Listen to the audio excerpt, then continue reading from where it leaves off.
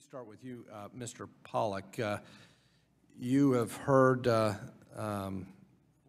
opening statement of my good friend, the ranking member. You've heard criticisms from others challenging this legislative proposal that would subject the regulatory and supervisory functions of the Fed to the congressional appropriations process. Could you respond, or would you be willing to respond to the critique that subjecting the Fed to the appropriations process would politicize the Federal Reserve System or compromise, quote, Fed independence? Chairman, I would be very happy to do that. Let me repeat to begin with that the Federal Reserve is a creature of Congress and should be a creature of Congress and accountable to the Congress, and the power of the purse is the fundamental power of Congress. In this way, I think the proposal takes us to exactly what the constitutional design is. That is to say, the Congress responsible for the definition of money and the management of money, in which the Federal Reserve is its helper.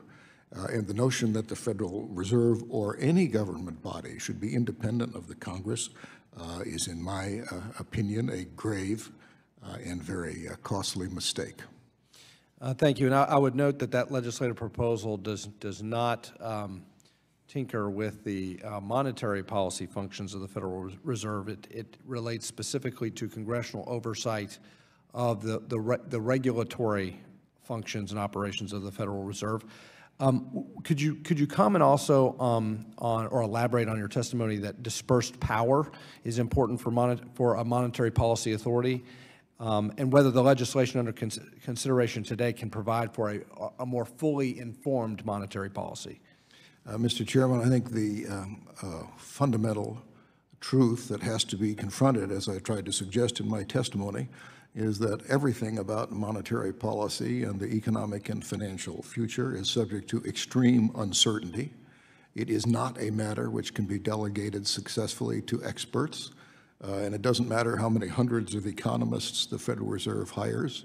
They don't get it any more right than anybody else does when it comes to knowing what should be done. Therefore, in my opinion, diversification of the Fed's intellectual and informational deliberations is essential. That's the single best thing, in my view, you can do to combat the fundamental uncertainty, and having the federal system with all banks involved, and I think all banks voting also makes sense, as well as empowering the other governors, the non-chairman governors of the Federal Reserve, to carry out their own research and projects, helps in that intellectual diversification. You may still not get it right, but at least you'll have a greater variety of thought and of information to help in your efforts. Thank you very much.